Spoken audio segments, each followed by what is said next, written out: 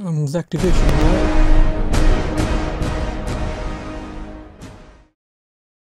Well, it's been a while since I've done this, like DCAU style drawing of the DCEU movie designs.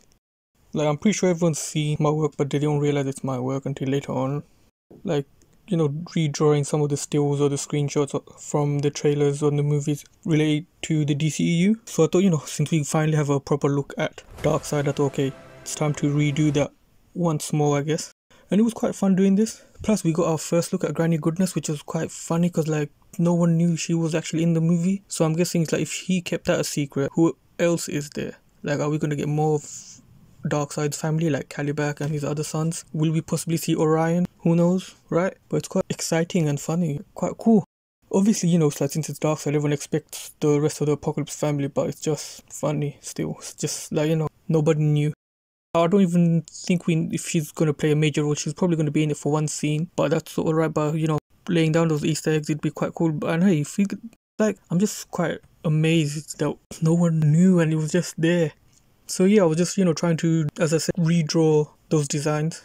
That little clip from the teaser trailer that Zack Snyder released. In the DCAU drawings, the designs from the DCAU shows, from the Superman animated and the Justice League shows. Like, I'm like looking forward to the movie. I want to see what Zack Snyder had planned with his original version. Like, if we don't get a sequel, I'm kind of okay with. We got to see his vision. Would I be kind of annoyed when not getting a sequel? Yes, obviously, because if the movie is amazing and epic, why would you not want to continue it? But getting to see his vision, I'm like, okay, now I guess I could sort of move on. I get to see the completed version and have this epic Justice League movie, not the 2017 version. And then whatever happens in the future, it happens. Like, there's the possibility of seeing the Furies in the background now as well. Because if I remember, Sofia Boutella, I think she was seen taking a photograph with some of the cast members of the Justice League movie, and rumors circulated that she might appear. So hey, for all we know, she might be.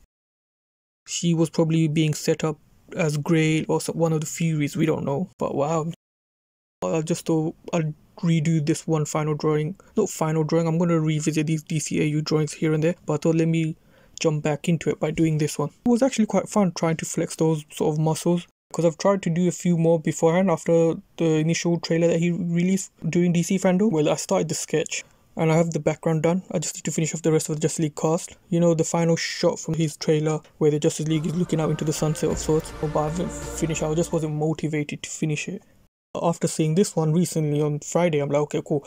I have to get this drawn. I don't know. Like, I do have problems with Darkseid. There's just something about his posture, I guess, or his body just looks weird. But that just might be due to the way he's moving about, and it was just like 1 second, so no big deal. But then my mind kind of went to, is he injured from his battle with Ares still? Like, you never know. He might still be this powerful guy and all, but he could have this lasting injury. Like, we don't know.